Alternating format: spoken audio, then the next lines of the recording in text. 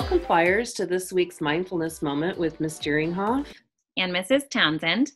We wanted to remind you about the importance of digital citizenship. What is digital citizenship again? It's basically following the 3 B's on the internet. Be responsible, be respectful, and be safe. So remember, if you're in a classroom, such as Zoom or a Hangout Meets, only use the chat if you have something important and necessary to say. Be sure to keep your microphone on mute unless you're talking to the whole class. Also, now that we know we're extending our remote learning all the way till May 1st, we want to make sure that you're taking care of yourself.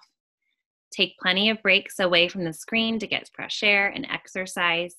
And be sure to let your teacher know if you have any questions or if anything feels like it's just too much.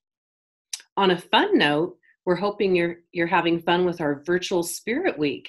Your Flipgrid videos have been super fun to watch. Here's some highlights.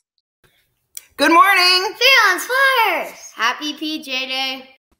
Hey Flyers, I hope you're all doing great. I see you've been rocking your PJs. Keep going. We're all gonna go through this together. Happy Pajama Day, Fearless Flyers. Bye-bye. Happy Spirit Week and Pajama Day, Fairlands Flyers. Hi, Fairlands. Happy Pajama Day. If you haven't posted any Spirit videos yet, be sure to head over to flipgrid.com/fairlandspirit. Your parents can also add photos of you showing your spirit to our social media account with the hashtag Fairlands Virtual Spirit. Remember that today is Class Shirt Day, tomorrow's Crazy Hat Day, and Friday is Show Your Fairlands Spirit Day. We can't wait to see what videos you show for that one. This is our last week of remote learning before spring break. We hope you're able to relax with your family safely during the break, and you'll be ready to start up digital learning again on April 14th. Now for our mystery mindfulness moment. Some people say that hardship makes a person stronger. Why do you think they say this? Have you had hardships that made you stronger? In a lot of ways, what we are experiencing now is a hardship. It could be scary and nerve-wracking what's happening in the world. But in other ways, we can come out stronger because of it. Maybe you are forming stronger relationships with your family.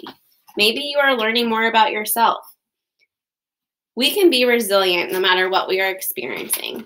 And because of this, what we're all experiencing now, we're going to come out stronger as a school community, as a family member, and as an individual.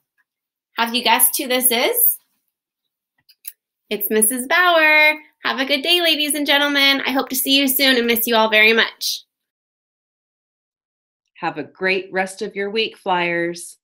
Bye. Bye.